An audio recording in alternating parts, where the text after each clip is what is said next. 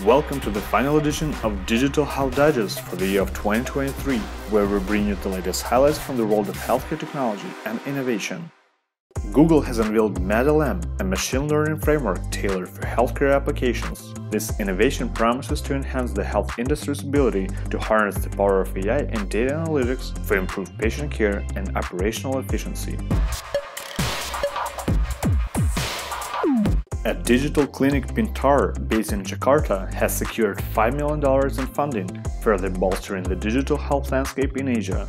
This investment highlights the growing interest in expanding healthcare access and services through innovative technology solutions in the region.